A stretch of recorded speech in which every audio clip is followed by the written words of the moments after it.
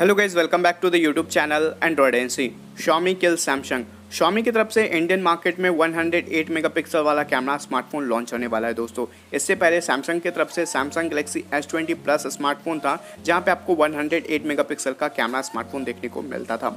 अब Xiaomi की तरफ से इंडियन मार्केट में Mi 10 जो है वो जल्द ही लॉन्च होने वाला है दोस्तों। तो आज के इस वीडियो में हम इसी के बारे में बात करने वाले हैं।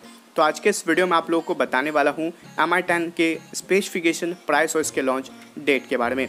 मनु कुमार जैन ने अपने ट्विटर हैंडल पे ट्वीट करके बताया है कि 108 मेगापिक्सल वाला कैमरा स्मार्टफोन जो है वो जल्द ही इंडियन मार्केट में लॉन्च होने वाला है। इस पे काफ़ी दिन से काम कर रहे थे वो लोग कि इसे इंडियन मार्केट में इस फ्लैगशिप स्मार्टफोन को लॉन्च किया जाए। तो अब फाइनली इस स्मार्टफोन को इंडियन मार्केट में लॉन्च होने वाला है दोस्तों। साथ ही मनु कुमार जैन ने इसके प्राइस के बारे में हमें बताया है, जीएसटी की वजह से इसका जो प्राइस है वो थोड़ा हायर हो सकता है। अब बात करते हैं Mi 10 के स्पेसिफिकेशन के बारे में दोस्तों। इस स्मार्टफोन में आपको 6.67 इंच का full HD plus super AMOLED वाला डिस्प्ले देखने को मिलेगा और फोन के टॉप राइट साइड कॉर्नर में आपको पंच होल नॉच दिया गया है। साथ ही इस स्मार्टफोन में आपको 90 हर्ट्ज का रिफ्रेश रेट देखने को मिल जाएगा। जो फिंगरप्रिंट सेंसर है वो आपको इन डिस्प्ले में ही दिया गया है। अब बात करते हैं इस स्मार्टफोन के कैमरा के बारे में। तो इस स्मार्टफोन में रियर साइड से आपको क्वाड रेयर कैमरा का सेटअप मिलेगा जो कि वर्टिकली प्लेस्ड है। यहाँ पे आपको जो मेन कैमरा वो आपको 108 मेगापिक्सल का होगा एंड साथ ही यहाँ पे आपको 13 मेगापिक्सल का ultra wide angle lens, 2 megapixel का माइक्रो लेंस एंड 2 मेगापिक्सल का आपको डेप्थ सेंसर लेंस देखने को मिल जाएगा।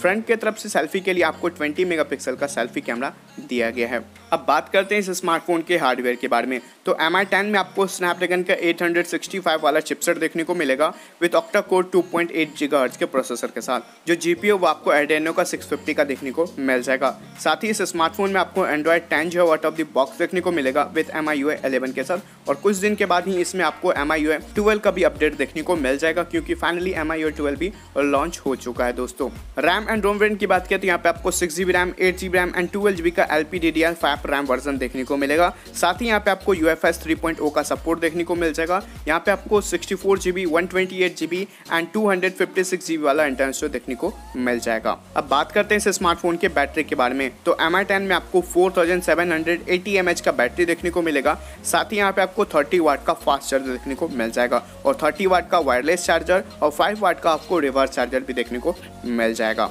काफ़ी लोग Mi 10 का इंतजार कर रहे थे, तो अब जाके इसका फाइनली लॉन्च डेट कंफर्म हो चुका है दोस्तों। मनु कुमार जैन ने अपने ट्विटर हैंडल पे ट्वीट करके बताया कि Mi 10 जो है वो इंडियन मार्केट में 8 मई को लॉन्च होने वाला है दोस्तों।